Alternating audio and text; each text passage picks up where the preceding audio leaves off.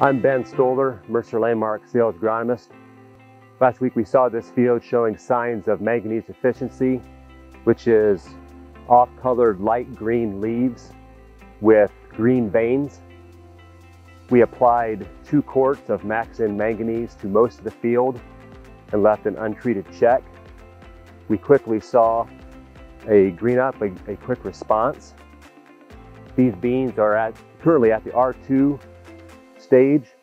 R3 is the optimum time for fungicide applications, which will be coming on shortly.